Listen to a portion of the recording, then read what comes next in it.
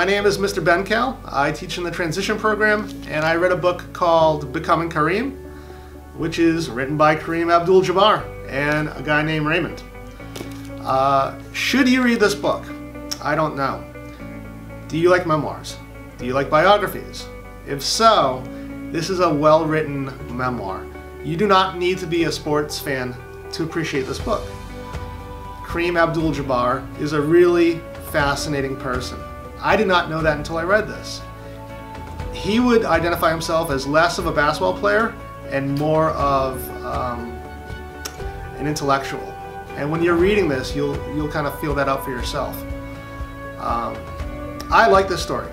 I thought it was very interesting. One of the main themes of this book is growing up in the late 60s and early 70s and the racial climate in America and how this person fits into that climate. It's also very much a coming-of-age story.